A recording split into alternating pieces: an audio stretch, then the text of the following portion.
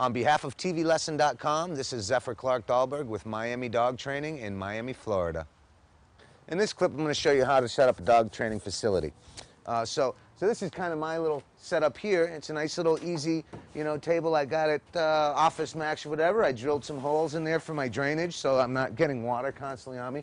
And here I have a ring connected to the wall where I can hook their leash, their collar to it and hold them up there while I don't have to hold on to them while I'm washing them.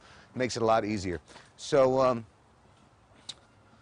you also are going to have your outdoor cages, and always important to make sure if a dog's going to be outside, especially in this Florida sun, that we have water and shelter. Those are our main concerns there, water and shelter.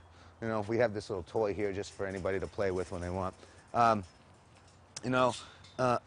This one we have set up just, again, shelter, water.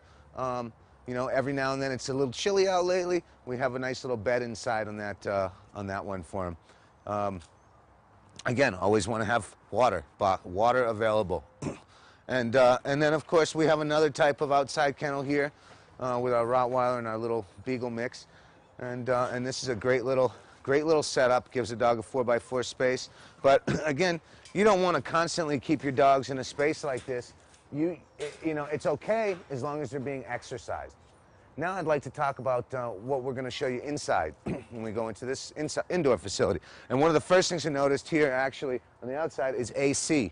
Got to have the AC. Gets super hot down here. So, especially for those dogs like Huskies and Harrier dogs, that's what you'll find.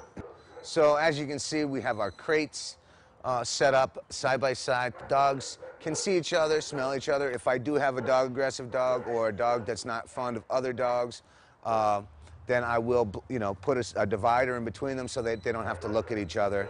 No need for stress. And then, as you can see, we have everything labeled here so that we can keep track and we know exactly where everything is, from our paper towels to our disinfectants and that sort of thing. We also have a TV that we kind of keep on, try to keep it on Animal Planet when I'm not here, so the dogs can, hang out with other dogs or just have some kind of distraction going on other than outside noises. On behalf of TVLesson.com, this has been Zypher Clarke-Dolberg. Thanks for watching.